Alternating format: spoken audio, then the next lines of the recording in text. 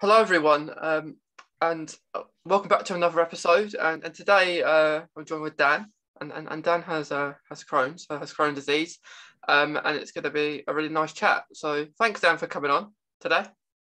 Yeah, that's all right. Yeah. Could you do like a little introduction yourself, just to start? Yeah, sure. Yeah, so I'm almost 25 now, and I got diagnosed with Crohn's disease in 2019. Um, Basically, they thought it was appendicitis, but it wasn't. And I just got the news out the blue that you've got Crohn's disease. So I haven't been diagnosed long, really, compared to some, but it's long enough for me at the moment.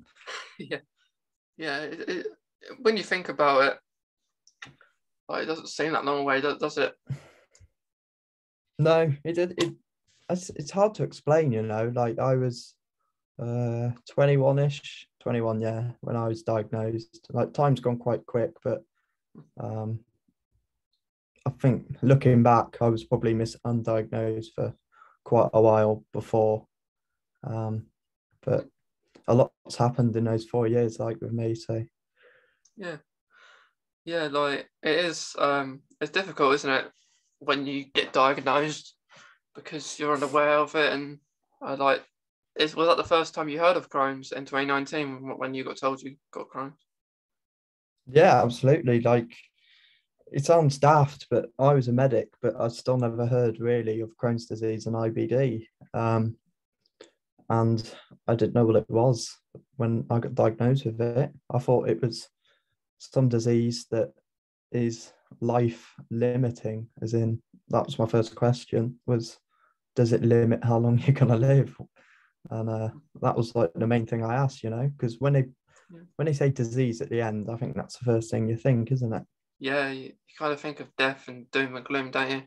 Um, Yeah, because I spoke to other people with like different conditions, like illnesses, and there are some that out there, not Crohn's, but there's some out there that there is a time limit, like scale prediction of how long you could live, um, and people see out that, and it is something you worry about. But when you think of disease, you think all the worst, don't you? yeah, definitely, yeah. And especially something you haven't heard of or isn't really spoken about much. And I feel since my diagnosis, um, I think you become more aware. So we notice these documentaries that speak about it more, but before you know about it, you don't really notice it, do you?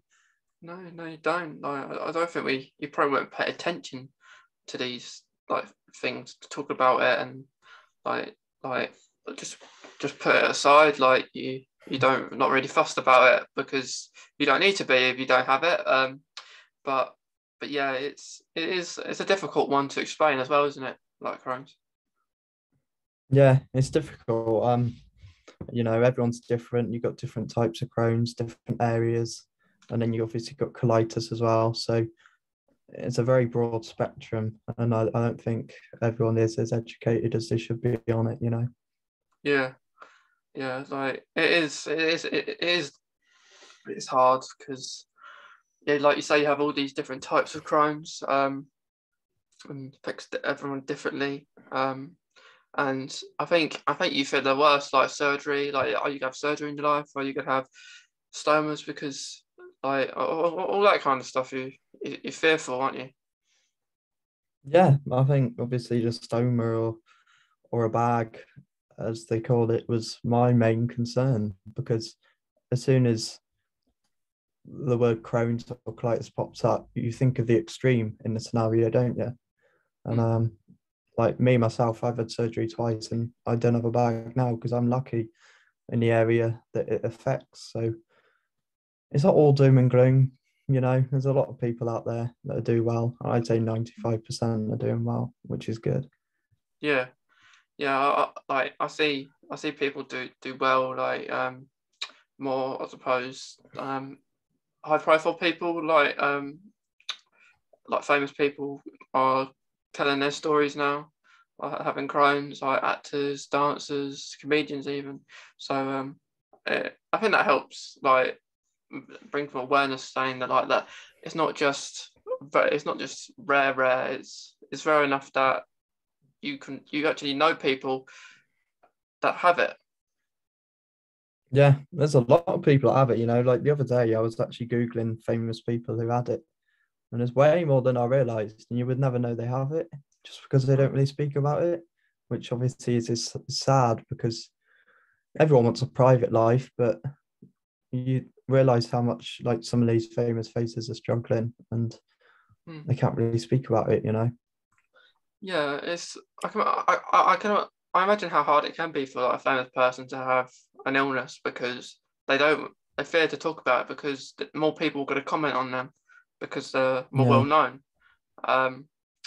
And yeah, it's hard. But I appreciate it for them talking about it though, because ignoring probably don't read half of their comments they get on like a social media post or something.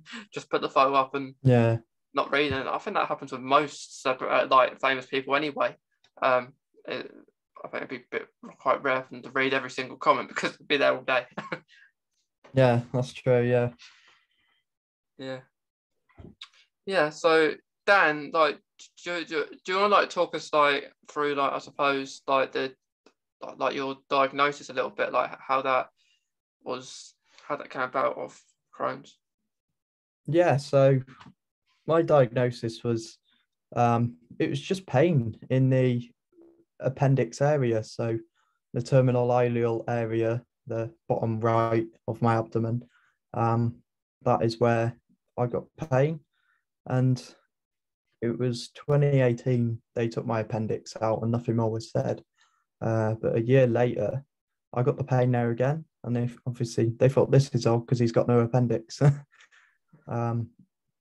So I had an ultrasound, and basically they pretty much could define it as Crohn's, or had generally a good idea that it was Crohn's from that. And that's when they came in and basically said, well, we don't think it's this, we think you've got Crohn's disease. And I was like, what the hell? Because I don't present, I never had, as I said, I was a medic in the Navy, so I was relatively fit. I was fit doing my job, but I just noticed this niggling pain that I would get. I didn't have the problem of going to the toilet loads. I still don't really. It's just pain. And then I started to notice the fatigue after that. That got worse. So it's really just pain and fatigue. But I just got diagnosed after that ultrasound. And then I got kept in hospital for about a week to get the inflammation down. Yeah, it's quite interesting you say like you was at like you worked at like the Navy as well, because that is a big change, isn't it? Because from doing that to getting a diagnosis, and then kind of to changing properly what you do now, it must have been like was it like with doing that in the Navy? Did you enjoy that like when you was doing it? Yeah, so I obviously joined the Navy thinking, this is a career for life, stable, good career. I joined with no health problems at all. I was fine. And then in 2019, I got diagnosed with Crohn's and then epilepsy out of the blue at 21 in the same year.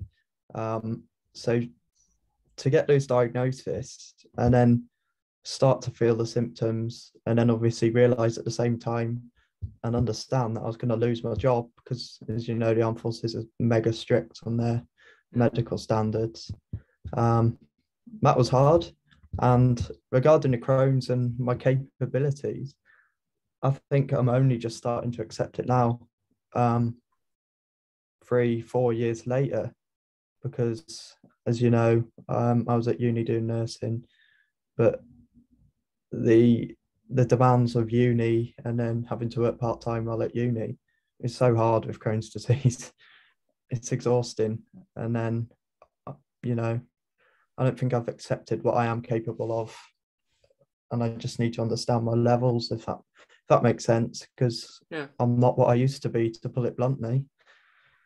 Yeah, it makes sense because when I was diagnosed in 2017, and it took probably about 3 years to actually speak about it publicly and to actually other people, and not meeting Yeah. many people to start with. So it does take a while to like come out your shell and talk about your story to other people, because you find yourself having to explain yourself and probably repeat yourself quite a lot, which is tiring sometimes.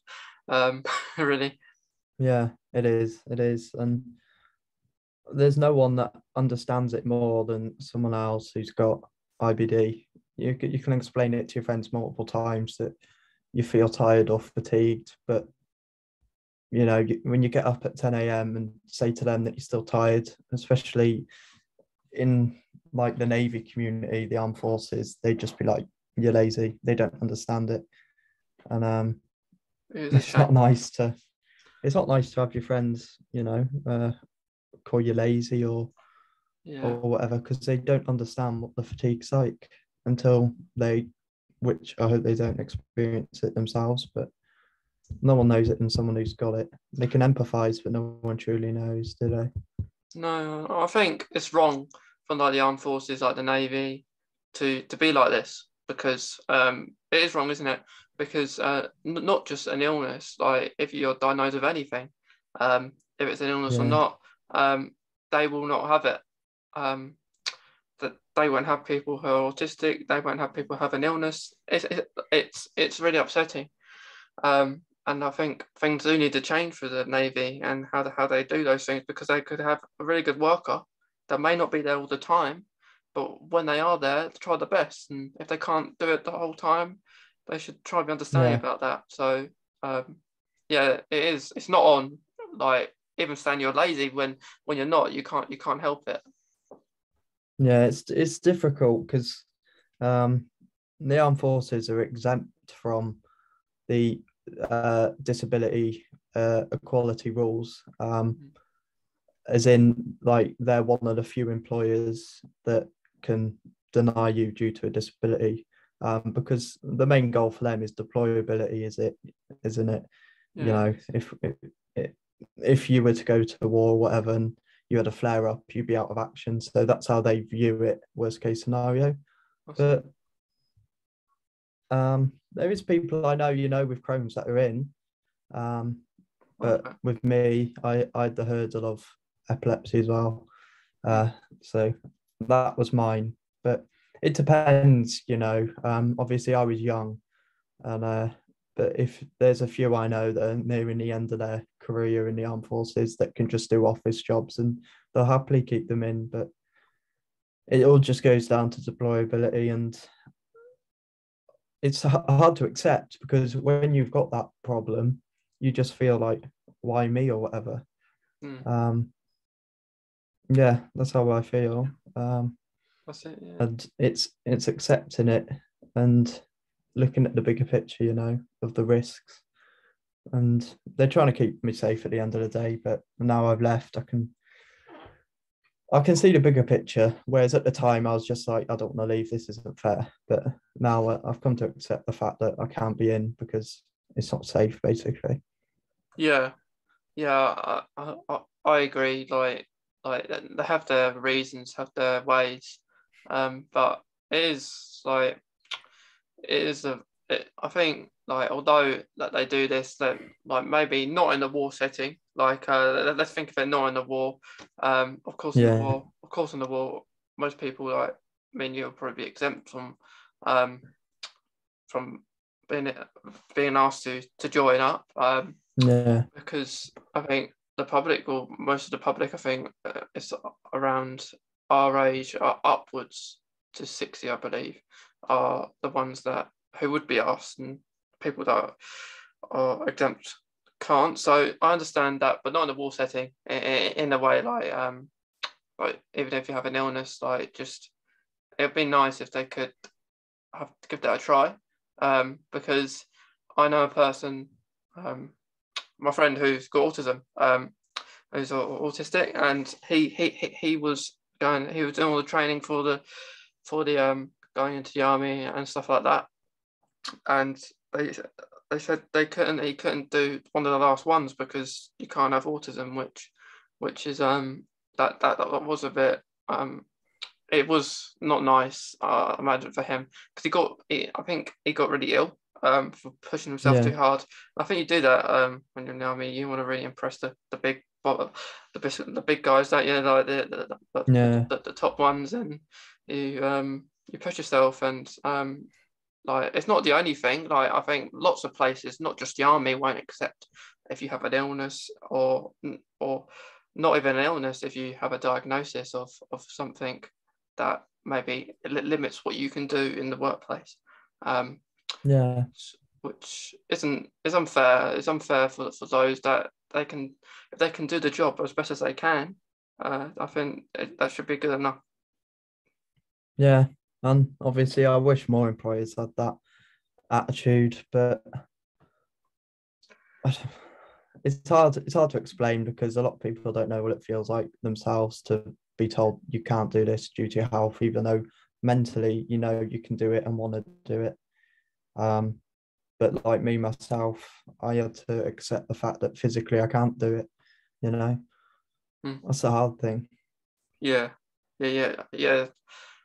Yeah, but yeah, like since then, what have you been doing? Like how's your Crohn's at the moment and everything? So I had so I left the Navy and I had surgery last April to remove the affected area, which was mine. Crohn's is just limited to my terminal ileum area. Hence why my symptoms are mainly just pain and not the typical blood in the stool because it's not that far along the digestive tract to it's hard to explain, but it's not near the end of the digestive tract. So the blood won't be in your stool, if that makes sense. Okay.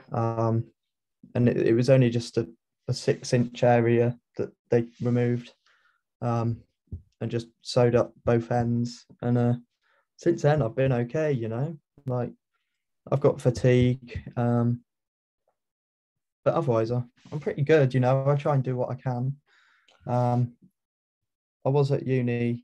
I was at uni doing nursing, but as I said, recently I've left due to the demands, and I'm having to accept what I physically can't do. And a 12-hour shift on a busy ward is hard for normal people, let alone those with 2 chronic conditions, which was hard for me to accept because obviously I like the medical profession. But yeah, so at the moment I'm just thinking of what to do, but my Crohn's is under control. I'm not on any medication. They want to keep me off some for quite a while, and just monitor it basically.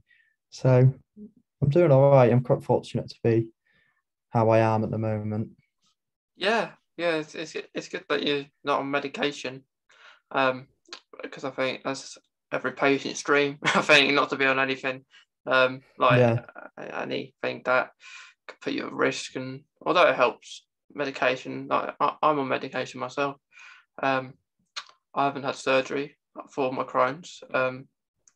I like I I get quite a lot of fatigue. The pain. Well, in 2017, I lost quite a lot of weight. Um, Leading yeah, up to when I got diagnosed in October, I had a colonoscopy, and that's how I yeah, found out I had Crohn's and everything. Um, and for me, blood is quite common for me. I'll get that every now and then. Still. Um, yeah, and and yeah, like that's pretty common for me, blood. Um, yeah, and I lost a lot of weight. I got to the point where I couldn't eat anything, and when I did, I felt really full. Um, and then I got really bad pain. It was like a stabbing acidy feeling in my stomach. So um, yeah, yeah, yeah, and that wasn't nice, and well, that was there for a while, and luckily fighting to get appointments at hospitals and everything to get seen, yeah, which most people will realise that it is a task to yeah, get that definitely now. done. Um, but yeah, I suppose I'm quite fortunate. I didn't get diagnosed during the pandemic. I got diagnosed before, like a couple of years before. So because I know Mm, how hard it could be for people in the pandemic.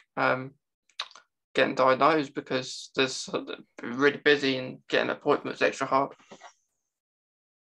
Yeah, definitely. Like I was diagnosed just before, and I was lucky that I was in the Navy, so I was working with doctors and I could get quick appointments and get straight in to be seen. So I was fortunate. But looking back, I probably had symptoms starting from when I was 16.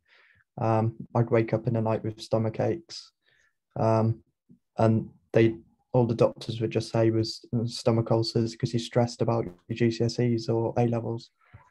Yeah. I don't get that as much now, but I don't know whether many others get this, but I'd say if I get up at 7, have some breakfast, I'd say about 9, half 9, I'll have a stomach ache, and then it'll be gone about 12 o'clock. Yeah.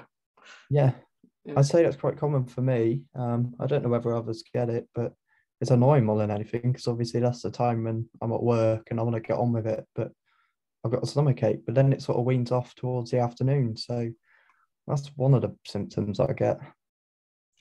Yeah, I know what you mean. Like, I do now and then probably get a stomach ache. If not like a bad one as bad as I had, but like when I was in a flare. Yeah, like I do have. I don't go to toilet as much as probably other people, but when I do need to go, I probably need to go. Like if there's blood in the stool, I have like just can't wait card so I can go anywhere. But Yeah, if they let me in, of course, because it's not law. uh, yeah, yeah, should be though. should be law for people that need to. But yeah, but yeah, it is hard because like if you go into the toilet, a disabled one, and people just look at you weird, and it's a weird one. it is definitely, like if I was to walk up to someone and say, I'm disabled, you get the stereotypical answer, well, no, you're not, you look fine. And that's another frustrating point about it. Yeah. It's just awareness, and hopefully over time that'll grow. And as we've noticed in the last 10, 15 years, I'd say stoma and disability awareness has probably progressed more than it did in the 20th century in a whole. So it's getting a lot better, but it's got room to grow, isn't it? Yeah, I think so. I think that they say that you look fine because you can walk. If you couldn't walk, I think it would be a different thing. It is that thing, Yeah, isn't it? Like unless you're in a wheelchair. Don't get me wrong, people in a wheelchair are disabled, but I feel like other people can as well. It may not be. It's like the awareness they're trying to bring. It's not all of the appearance. Is inside as well. But even sometimes it is on appearance and people don't see it as well. yeah. Well, yeah, like you said, as they said, it's not all disabilities are visible, are they? So No. people need to understand that. Be nice if they were though. It'd be so much easier, wouldn't it? Yeah, it would. Yeah.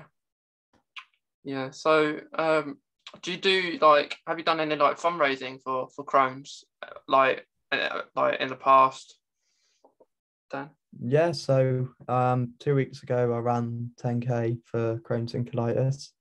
That was my most recent one. I raised, I think it's over 150 now for Crohn's and colitis. I enjoy running, so I thought I may as well add a cause to it Yeah. and show that like you can do anything as long as you put your mind to it. And it also shows the other side of that. One day I can run 10K, and then 2 days later I can be really ill in bed. And that shows the brutality of a chronic condition, doesn't it, really? Yeah. Yeah. It does really well because you can do something one day and then another day you don't know. You just don't know what tomorrow's gonna bring, do you? Until you see No, it. no, it's horrible, isn't it? Yeah, yeah. Like, was that your own thing then? That 10K, like you organised yourself, like just you running, or was there a couple of people doing it with you? Like, how was that all happen? So it was a big organised 10K. There's over 500 people in it, but I contacted the Crohn's and Colitis charity and asked for a fundraiser pack. I set up a Just Giving page and just cracked on with it myself, really. So I entered the 10K, which was an organised event. It's similar to when you see people, enter London Marathon and then choose to sponsor a charity. But I'm no way can I run a marathon yet. Yeah, I think, yeah, that's hard work, a marathon, isn't it? Mega. Nowhere near it. I think my next goal is half marathon and just work up in increments.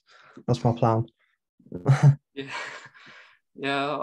I've done a couple of fundraisers myself. Like I've done I think it was a 2.6 challenge a couple of years ago. I did that. I did that for Crohn's Colitis UK. And it was the year I think COVID came, and the London Market wasn't going to happen, and I was going to go, but they made this as a replacement for that year. So like just do something that involved with those numbers, like 26, or just do it was all about, you have to do something like an activity a day for 26 days, and it could be anything. It could be even watch Netflix for 26 minutes. Yeah. But I kind of wanted to keep it active. I didn't want to do stuff like that. No, I get you. Yeah, so I had a trampoline in my garden. It was all kind of garden based. Like I was jump for it could be jump for 26 times. But on the last day, I did kind of like a little obstacle course. I did all sort of different things, and I found it really fun. I arranged like the target, which I can't remember what it is now, but I overachieved. So that's good then. That was good, and yeah, I do. Hopefully, this year, hopefully, all being well, I want to do a skydive. I might do it for an autism charity this year, just because I've raised so much for Crohn's and Colitis UK, or all Crohn's charities. I feel like I should maybe try another thing this time. But I've always wanted to do skydive, but I think when you're up there, like before, you're really excited, and then the time you get up there, you look down there, and then you're probably gonna feel, what am I doing this for? Yeah, there's no way I'll do a skydive. Like, I've done the same as you. Like, I've done a 10K before for an epilepsy charity, and I think I might do my next one for Help for Heroes, a charity that has helped me directly when I was leaving the Navy. I do it mainly just to prove that I can do stuff, and that a condition doesn't define what we can do and what we are capable of. And that's the main reason I do it, as well as the aspect of raising money for charities to help other people. Not myself, but I like the fact that it goes and helps other people that are in hard times, Yeah. I'd like to do it for another charity, because I've done it for the same one for quite a lot of events, and it'd be nice to just change it, wouldn't it? Like, because you kind of dedicate yourself to that charity for a while, and then just do a different one. But I do like roller coasters, so I would say skydiving is a good idea. I've done an indoor one, but I know doing it in real thing, it's gonna be a challenge. Yeah, it will be. You're not going to see me doing that. I'll run, but I'm not jumping out of a plane. Yeah, like now I think about it, and then because you don't feel it, but I think the worst bit is actually jumping out. I'd say, not from experience, just because you get pushed, don't you? The guy pushes you, and then you're free falling, and then once the parachute thing, you think, oh, I can kind of relax a little bit now. But I like roller coasters, but it's the same thing, isn't it? If you go on a roller coaster, you look forward to doing it, and then to get on it, you think, oh, I don't know what I put myself forward for. I know. Yeah, the thought of it's good, but actually doing it's not, is it? Yeah, I remember the first one I did upside down. I was thinking, oh, like I'll do this upside down one. It might be fun. Uh, you always have the fear that you're gonna fall Yeah, out, don't you? Um, yeah, on the different ones, because I'm sure one at Alton Towers, like theme park, one's broke down half a dozen times. um, yeah, yeah. yeah, it's crazy. It is. I haven't been to Alton Towers in years, but I've been many times. It's only about an hour from me, so Hmm. I won't go now. No, no. I've never really been to many theme parks, but I've been to on the good roller coasters and stuff. So yeah, they are. It's like personal choice if you like that kind of stuff. Um, like I could just imagine that's what a skydive will be like for like just an hour in air. It's And only a minute or two, isn't it? You're actually doing it. It's not that long. You'll be all right. no, no, it's not like you see them on telly, and it takes a few minutes, and then you're down there. Kind of probably a lot one time you'll probably do it. I wouldn't imagine many people doing it more than once. um, Yeah, that's true. like I think that'll be it for me. But like the good thing is that the guys take pictures on the way down, and I suppose they can record it as well. So um, it's just, and then you'll see people on the bottom, won't you? And then like dots when you're at the top. Yeah, So that's fun. yeah. I'll Yeah, still never do it. no, yeah. Like I don't blame you. No. Yeah, I think I'm crazy. I'm putting myself forward to it myself. Yeah, definitely. At Yeah, least it's for a good cause, isn't it? yeah. It's all for a good cause. Like, um, I aim to try and do it for my birthday this year, but that's all being well, like health wise, and if Yeah, yeah, if COVID's doing all right, like calm down a bit by then. But but yeah. yeah, but yeah. If not this year, sometime. I'm Yeah, you'll sure. do it eventually. I'm sure. I'm sure. So Dan, like what, like because you said that you've, I suppose, like you said that you kind of accepted like having Crohn's a bit more now. Um, like what's kind of helped you to accept that more, like more now? Um, that's a good question, you know. Um, oh, I'll probably say so. I mean, people have told me a lot, and I haven't listened to them. And I think it's me going out and doing it, and them being proved right has is what's made me accept it. Um, like after my first placement at uni, I ended up in hospital. And I think that was mainly the thing that was telling me, you know, that you can't do what you used to be able to do. Um, and over the past couple of months, I've just had it going around in my head, you know, like what can I do that will keep me safe, you know? Because you don't want to push yourself through something you can't do and potentially something serious happen. And I think that was the main turning point for me. You got to think long term rather than short term, you know? You want something that'll keep you safe so you can live a long and happy life, basically. Yeah, that's it. Like, as much as we have our bad days, we can have our good ones. So it's always important. Like that, like that run that you did, like Yeah, maybe a few years ago, you might not be able to do that. So like it's good that you've had the courage and determination, and your health's been on your side to do that. So yeah. like it's good fun. Just to is that something you enjoy, like just doing running, like exercise and everything? Yeah. Obviously I like to keep fit. I wouldn't say I enjoy running, but Mm. I go with friends, so I like the social aspect and you know, healthy body, healthy mind. I feel that genuinely helps um, exercise wise. I'm not saying it helps for everyone, but yeah, it helps me. I like getting out and I don't know, it's almost fighting my body in a sense to show that I can do something and be as fit as I was. Um, and it's something to do as well.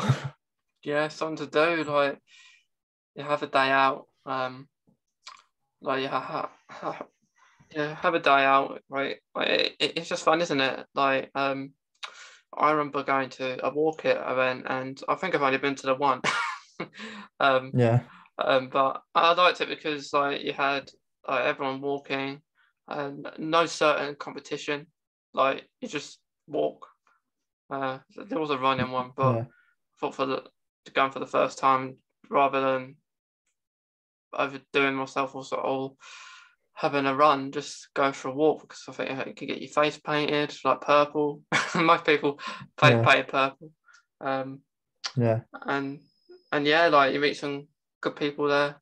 So just like knowing that they're going to understand what you're talking about because you've got either Crohn's or ulcerative colitis, IBD there. So it's good yeah. they arrange these events, and I don't think there's been one for a few years now, or like a Crohn's and colitis walk event.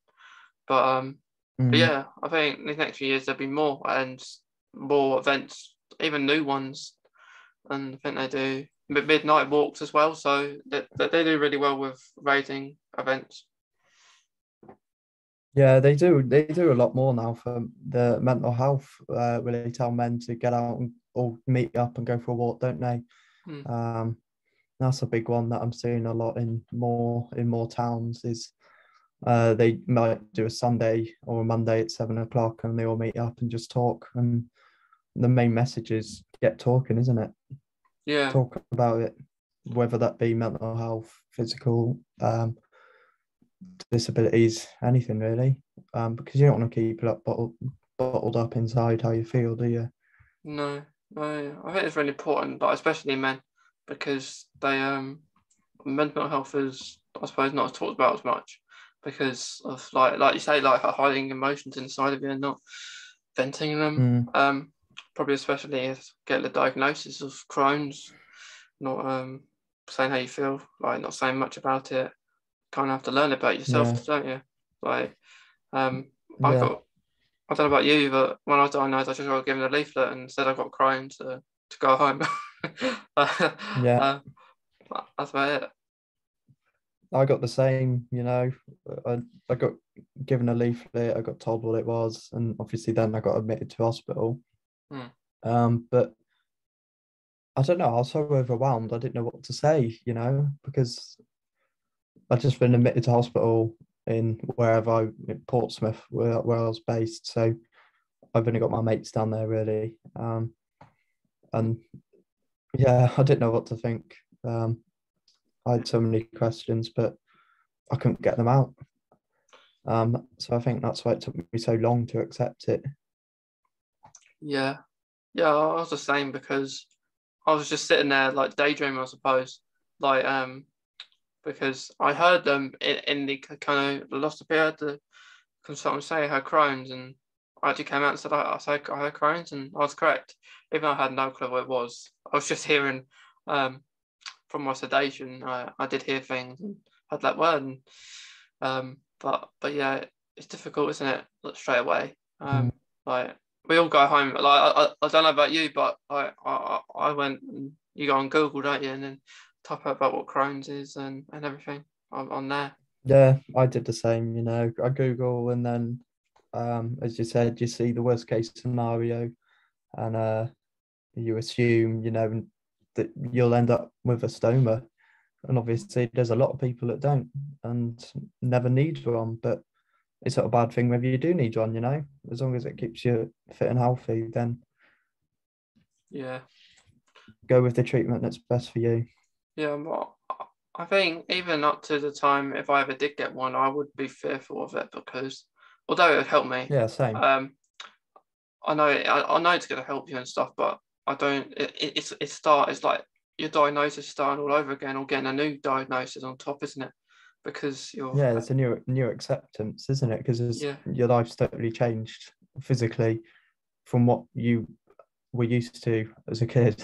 yeah, because you've never had a stoma before and you get this stoma bag, and especially if you're going swimming, you don't, like, for example, you don't want to be looked at, but you will be looked at. You know you're going to be looked at, so you've got to kind of deal with that in a way, because yeah, like it's all down to how you think about things. If you think the worst of things, if you think, hang on a minute, that person's not going to like this, am I going to care, or am I just going to not like? It's all about that, like how you are and how serious you take things. Yeah, that's right. You can, like, I'm the same. And I'll openly say I don't care what other people think, but I think everyone does secretly deep down, don't they? Yeah, yeah, like yeah, it's hard because I love seeing people raise awareness of stomas on social media and stuff. I think they're really brave because I don't know if I would be able to do that. Um, Yeah.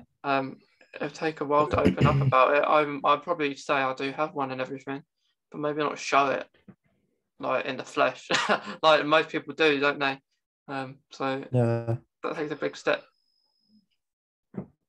Yeah. It's hard to comment, isn't it? Because Mm, we're both fortunate enough to not be at that stage, but yeah, you never know.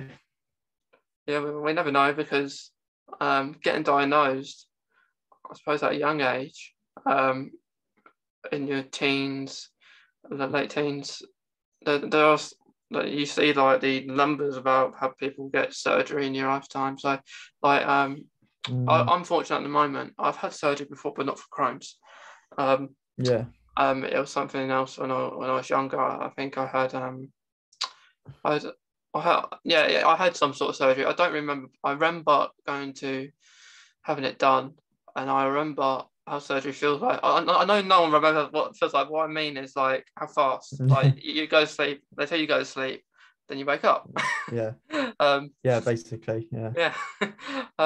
So it feels like I woke up. I remember because I woke up with surgery, and I was thinking, hang on a minute, I'm in a dream or something because I'm in the bed, Yeah.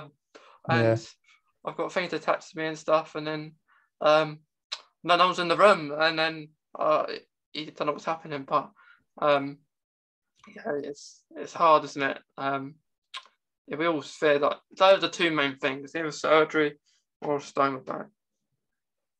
Yeah, I'm the same, and I've had surgery twice, and as people know, it's not a nice experience, and I think maybe the trauma of my second surgery has made me worry to have surgery again because I don't want it again. But you know, you never know what happens, and if it's difference between life and death, you're obviously going to choose it, aren't you? So Yeah, yeah, and the thing like with stomas, there's so many different types. Like there's different types of Crohn's. There's different types yeah, of stomas. Like you have different forms, permanent, not permanent. Um, yeah, and yeah, you have to. It's another learning thing, isn't it? Like it's not only for Crohn's and IBD that people have stomas as well. Like other things as well that people have one for. yeah, So it is. It raises awareness of Crohn's at the same time, but like I, I always say to people that come and speak to me, if they have a stoma, I always say to them that I appreciate what they're doing because I would say that I don't know how I would be. Like I've heard yeah, has saved so many people's lives having a stoma as well. Um, yeah, so it can be a life changer for some people, and there are good things about it that some people don't have to have medication. As well as some people who don't have a stoma don't have to have medication as well. But I think that is a plus side when if you have one or not, like if you're not on medication, because it's it's like it's good because you're not like because for me I'm on medication that like cancer patients takes, which I take azathioprine, Humira, so and those really dampen my immune system and in a pandemic era, it's not ideal to be on this kind of yeah, medication, yeah, because like you don't know if you caught COVID, you don't know how it's going to be worse, really bad. So always having to be careful. In before the pandemic, people of IBD, isn't it? Because you could anything like skin cancer, like the sun, having with certain sun cream, Yeah. all these things you have to take in precautions. Yeah, exactly. Yeah, I was on azathioprine and it didn't agree with me at all. It made me quite ill. I ended up in hospital. So Yeah. yeah, after that, they were like, well, your inflammation's quite low, so guess we can just monitor you and keep you on nothing for now. So I'm quite fortunate in that aspect. So Yeah. Yeah. I'm always going up on the levels of azathioprine and down. Like I've been on yeah, ever since, really. Like of course, went on yeah, steroids to start with. I think most people do. um, yeah, they're um, horrible. yeah, yeah, and then yeah, they're not nice steroids, are they? Um, No, no. all different reactions, like could get spots, puffy face. um, Yeah, the spots is what annoyed me, like all over my back, everywhere. It was horrible. yeah, that was they are irritating, but I was fortunate when I came off them, and then I went on straight on to biologics infusions, and then that didn't work out for me. I was on that about a year, and then Yeah, had a bad reaction from antibodies and everything, and then went on to Humira. So I've been on Humira for a good couple of years. So um, yeah, I know you can't stay on medication forever. So I know at some point something's going to change some way or another. yeah, yeah, Things always do. exactly. You Yeah, just don't know, you just gotta go with the flow. yeah, yeah. You do, don't you? You have to go with the flow. See where your path leads you. Yeah, Yeah, definitely. yeah. So Dan, before we go, is there like any last words that you want to say to everyone listening, like maybe any advice or anything before we go? Yeah, I'd say learn to accept. And it doesn't matter how long that takes, whether some people accept their condition within a few months or within a few years. I think acceptance is a big part of being able to manage your condition. And personally, that's how I learned what my capabilities are and understanding my condition. I think that's the main thing. And Mm, at the same time, accept it, but also don't let it limit what you want to do. Um, I could easily just not go out running, but I want to do it to prove people wrong. So I accept that some days I'm not 100%, but I also don't let it rule me. And on the days that I'm fine, I'll go out and do what I want. that's it. I think Yeah, that's really good because we have got to learn to accept like our crimes because however long it takes, like you get there in the end. I think. yeah, Yeah. you'll get there in the end, Yeah. basically. Yeah, Yeah, that's it. Well, Dan, I hope you've enjoyed it because it's been a really good conversation today. yeah, good chat, mate. Thanks for Mm. having me on. Thanks, Dan. Cheers. Thank you.